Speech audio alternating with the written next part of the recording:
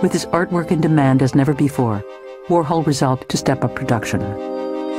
In January 1963, he moved his studio from the parlor of his townhouse, no longer large enough to accommodate his larger paintings, to the third floor of an abandoned red brick firehouse a few blocks away on East 87th Street.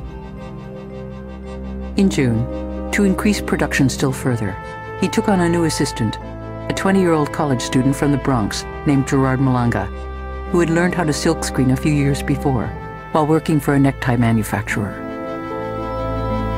The more you look at Warhol's work, the more you look at Warhol, the more you see a mind constantly engaged in the studio. We see him making a series of decisions in the studio, how one painting leads to another painting, how one series leads to another painting. And there are a series of insights, and you get a sort of logic almost that unfolds in the studio that's of an intensely committed and engaged, sophisticated and thoughtful artist.